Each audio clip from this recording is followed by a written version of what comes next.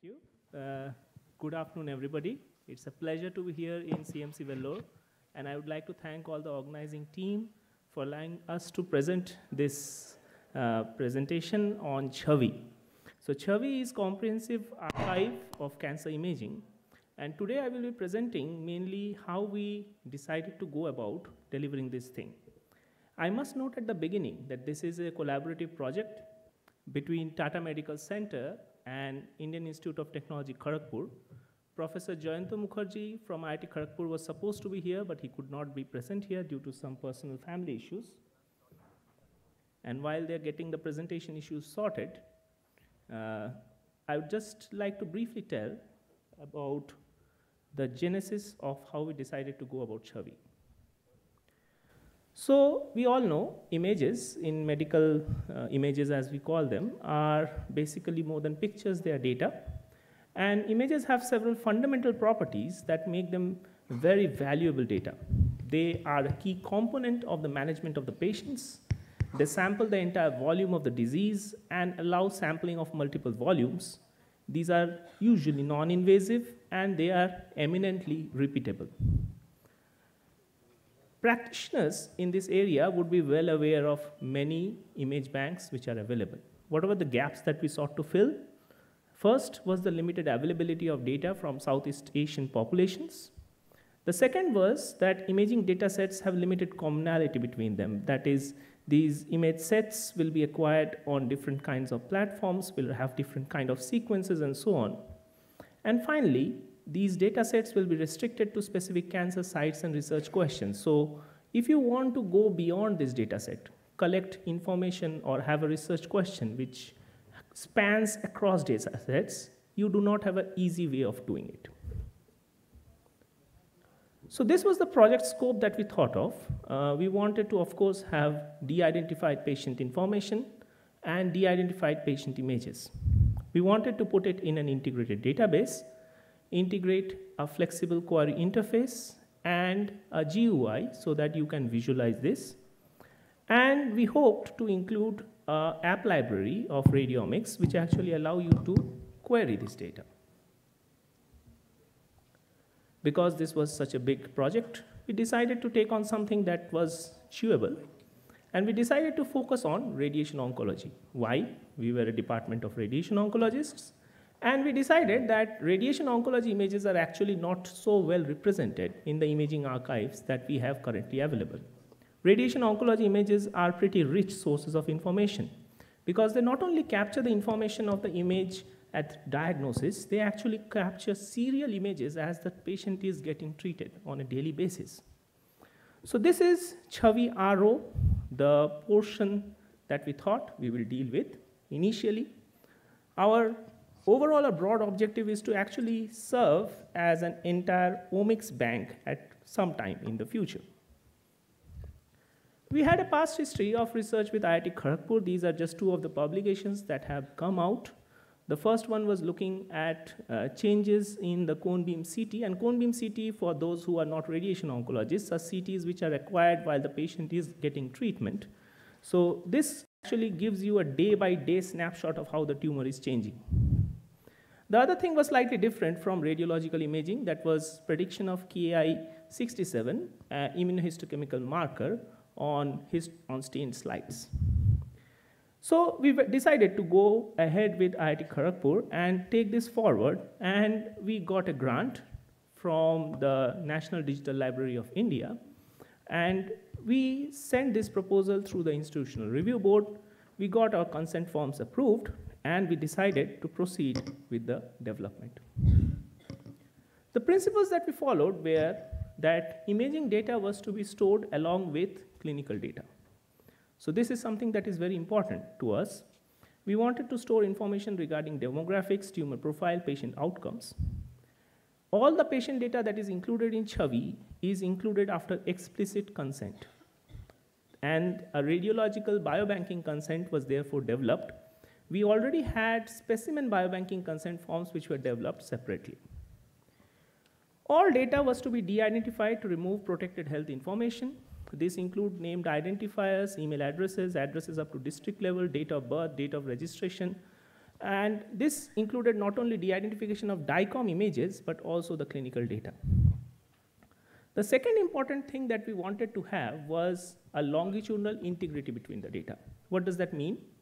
It means that when you have multiple images or multiple data points of patients' clinical data being acquired over particular periods of time, you want to make sure that the date difference between these two observations is retained. The challenge that is there is that the date itself cannot be retained, because if you retain the date, that's an identifying information.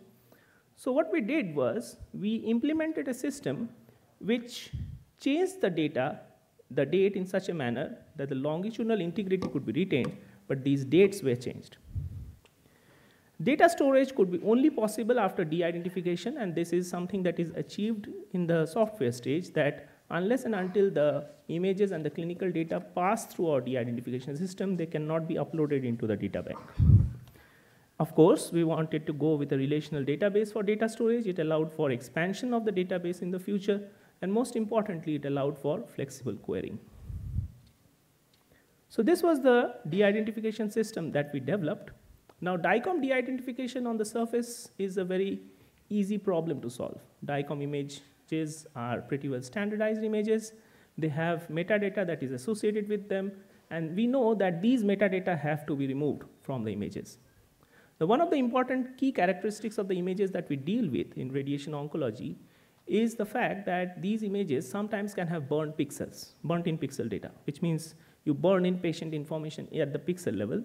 We have currently not decided to include those kind of images, and this would be classical examples would be mammographic images for now. Now, the second challenge in radiation oncology de-identification is the fact radiation oncology images have additional pieces of information, like the structures that we draw on these images, the plans that we do on these images, the dose that is accumulated because of the plan, and all of these are actually linked through specific SOP UIDs. So whenever you are de-identifying this kind of data, you have to de-identifying preserving this linkage such that this data can be brought back into a treatment planning system for later on use. The next challenge that we solved was clinical data de-identification. Now, clinical data de-identification is a pretty difficult challenge to solve, because clinical data is acquired in multiple ways, and just storing free text data makes no sense. It is simply a way of burdening your database with database which you would need separate layer of analytics, and it can also code in information which may be identifiers. So at the start, we decided that we will be storing only structured data. Now, whenever you're storing structured data, one of the problems that comes is that the areas where you're storing the structured data may have different definitions. For example, age may be simply stored as a date of birth. It may be stored in number of days. It may be stored in number of months. It may be stored in number of years, and so on. Some systems may even store age more than 60, less than 60. So of course, there has to be a standardization involved whenever you're getting this data into the CHAVI system. And currently how this system works is that we have a project level mapping. So whenever there is a kind of data set that has to be contributed to CHAVI, we design a separate project for it. And in that project, we ask the clinicians or the researchers what kind of data they are wanting to contribute to CHAVI for that particular patient. This will be mapped to the corresponding CHAVI data set using this kind of a spreadsheet currently. We are, of course, going to move forward to a more software-based model later on. But this allows us to map the data onto our CHAVI data bank. And this was the data structure that we decided upon. Now, this data structure is derived from the way we actually see patients in the clinic. And this is something that we decided upon at the beginning, that the data that we capture from the patients would be something that we would be obtaining from clinical use. So, for example, patients may have multiple encounters, they may have multiple records of pathology, they may have multiple records of treatment. All of these should be captured. So this kind of a relational or a hierarchy of information has to be maintained in the database.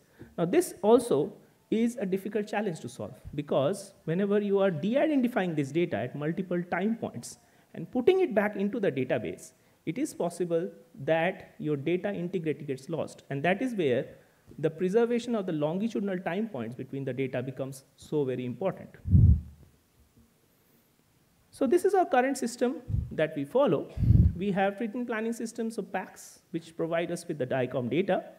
Clinical data is currently being used or passed through a REDCap database. Now, these REDCap databases are not CHAVI specific. They can be REDCap databases of other studies that you use.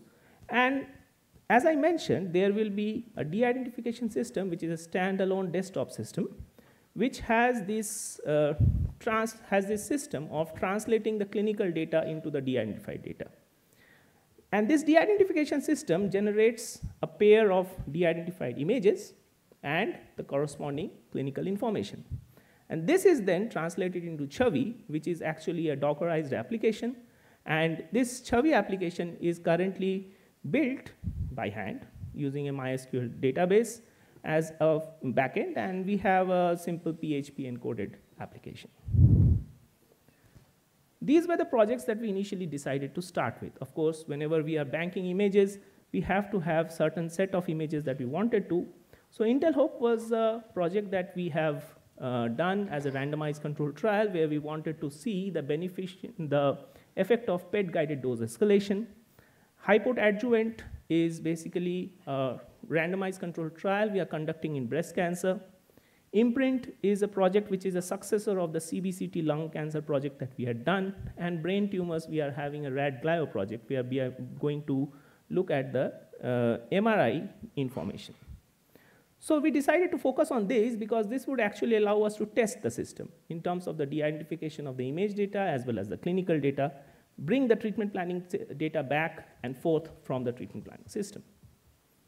So this was the inauguration. We inaugurated this system last year in September. People from large number of institutes were actually available, and we are fortunate that CMC Vellore was present with us during the entire development pathway. So how you can use CHAVI? CHAVI is currently available at https://chavi.ai. You have to register as either a data provider or as a data viewer. The data provider is currently we are testing it in the sense that we are basically finding out how many people want to be data providers. Most of the people that we are registering are currently data viewers. So they want to download the data and use it. So this is a simple step-by-step form where we ask you to give us some basic information about yourself, how you plan to use the data, and we present you with a list of simple policies, and most of the policies are pretty simple. The data sets most of them are currently licensed under the Creative Commons Share Alike 3 license. Once you get the registration, this is currently a manual process where a person gives you a registration ID after verifying your registration information. You can log into our repository, and from there, you can search by the cancer site. And currently, this search system is pretty basic. But it gives you the ability to see the data sets that are available and download them. Now, you would notice that the patient date of birth have all been transformed. All of them are in January 1st. So this is something that we do to remove the identification. Current statistics, we have around 772 patients' data with 1,213 images, account for 159 gigabytes of data across 5 projects. We have around 1,233 patients who have provided consent prospectively. As you can understand that this is a manual process of de-identification, data curation, and data upload that goes on. And so therefore, it has a sort of a slowness to it. We currently have 72 registered data viewer users from 9 countries and 50 institutions, most of them, of course, from India. What's the way forward? We are, of course, going to start with open sourcing of the de-identification system. This is work in progress. There is some documentation that has to be completed. Once this is done, we will be releasing it to the world.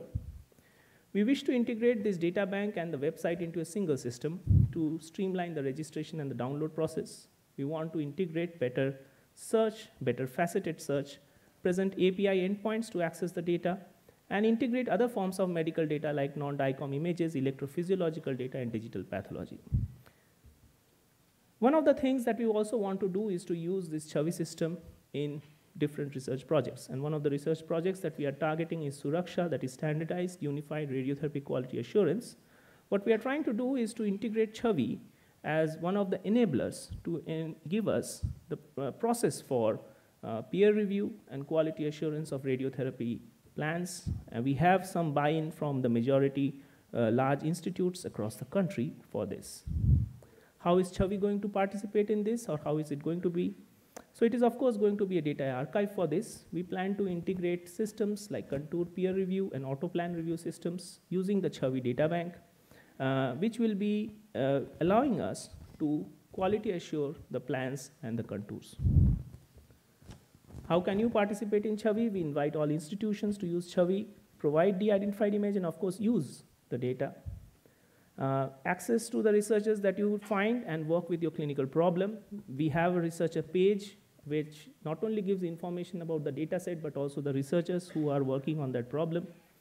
We would love to have CHAVI be used as, to develop models on multi-institutional Indian data and validate models which are developed outside India on our patient population. With that, I would like to thank you on behalf of the team from CHAVI. CHAVI is accessible at this website. Thank you for the wonderful talk. I think we have time for some 2 questions. Only one question, I think. We are running out of time. I am Sandeep. I just wanted to ask about, so you mentioned that in the diagram there is red cap and you take the data and de-identify it and put it in a Docker container. So what exactly goes into the Docker container? So in the Docker container, there's a JSON file that goes in, which gets then mapped into the relevant fields in the database, into the MySQL database.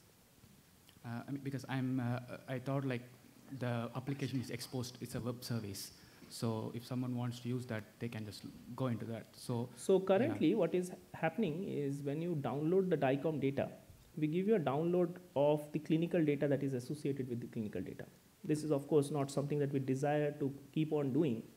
And at one point of time, we would probably have a system which allows you to get the data and the associated DICOM data set as queries. So you would have the DICOM data set coming in and the data of all the say 15, 20 patients whose DICOM data sets you are able to download come in as maybe a text format or a CSV file of some sort. Dr. Balu to comment something on. Yeah, Santam, thanks for accepting our invitation and presenting the CHAVI model. You know that we are building a prognostic model in head and neck cancer. So if we were to use CHAVI, how far down the line do we get outcome data? And if you say you are de-identifying data, how are you going to add on the follow-ups? Okay, so the de-identification system that we have developed is actually a standalone system which actually retains the identifiers, but this is not connected to the CHAVI system. This will be a separate piece of software which will be isolated from the CHAVI network. It of course has access controls built into it. So whenever you are having a second set of images or clinical data that you want to integrate, you would run it through the same de-identification system, which will retain the longitudinal integrity of the data from the dates as well as the integrity of the identification. And that can then be uploaded into CHAVI system, which will organize the data along with the patient. Thank you. Okay, thank you once again.